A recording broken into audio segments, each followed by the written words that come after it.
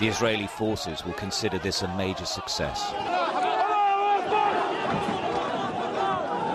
From the air, they attacked and destroyed the home of Sheikh Nizar Rayyan. He was killed outright with members of his family in this huge blast. A proponent of suicide bombings, and as a senior religious and military Hamas leader, he would have been at the top of the target list. It'll be a blow to Hamas, and they will want revenge. The Israeli government, though, insists it's hitting specific targets. A parliament building, the Justice Ministry, just two of a number. And while they were without question the target, around them other buildings are reduced to rubble as well. Bombs don't discriminate between who gets hit and who doesn't. Hamas rockets don't discriminate either, and they've been firing them into Israel. Southern Israel has been turned into a potential launch pad for the Israeli army. They're massed in fields with tanks and artillery. But we travelled beyond their lines towards the border with Gaza. Down here, there's an eerie silence. There's no civilians, there are no cars. The checkpoint to Gaza appears deserted. It isn't, though. Israeli soldiers are patrolling the border area looking for Hamas fighters trying to cross into Israel. This point is within easy sniper range of Gaza.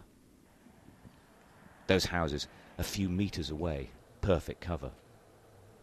Any movement is fired upon from lookout posts.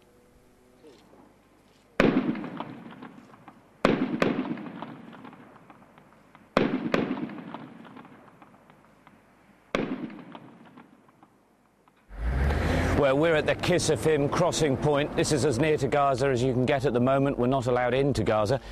It is just behind me. There is a military checkpoint just here. There's a drone in the sky, and we've had a fair amount of firing in the last few minutes. A patrol came past earlier and said to us that there were what they believe to be Hamas fighters trying to cross here to get into Israel proper. It's impossible to know whether that's the case, but it's very, very strange here. There's absolutely nobody apart from the odd soldier. The roads around here are absolutely deserted. The whole area is deadly quiet.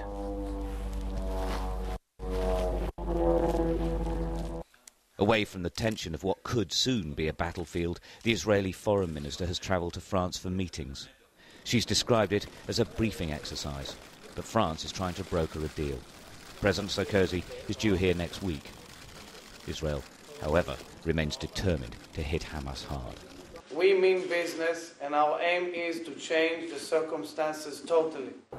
So the new year in Gaza and southern Israel has begun as the old one finished, with the noise of jets, bombs and rockets thundering across the region, day and night. Stuart Ramsey, Sky News, on the Gaza-Israeli border.